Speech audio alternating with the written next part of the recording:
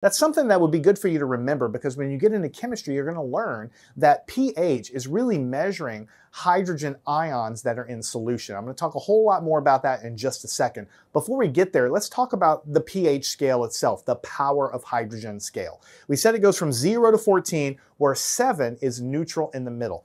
The number one thing I really want you to understand about the pH scale is that it is a logarithmic scale. Logarithms, it's something we learn in algebra, and a lot of people forget it, they don't care about it, they never understand it other than it's just a button on the calculator. I want to explain to you what a log scale means. What a log scale means is it behaves just like the Richter scale for earthquakes that you might have some experience with.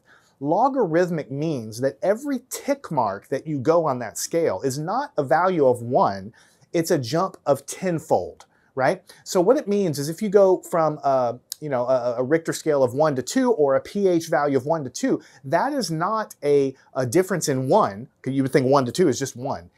Every tick mark is tenfold. So it looks like a difference in pH of 1, like going from 1 to 2 or something like this, is just a 1, but it's actually 10 times more concentrated acid. Think of it that way. And so, for instance, going from 1 to 2 on the pH scale is a tenfold potency of acid, power of hydrogen, okay?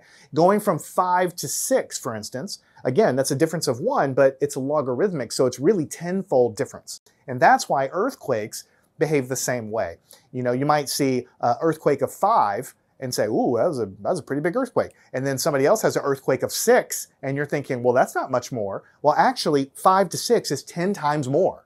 10 times more energy. So that's a huge difference. And if you go from like 5 to 7 on the Richter scale, that's 100 times of the energy. So those scales are compressed like that because of the way the calculation works with acids and the concentration of ions. Basically, you use a logarithmic scale when the range of values you have is so enormous that you wouldn't be able to fit the scale on a piece of paper. It wouldn't make sense. So instead of saying every tick mark is 1, you just say every tick mark is 10, and that allows you to compress the scale and make it usable for humans. Learn anything at mathandscience.com.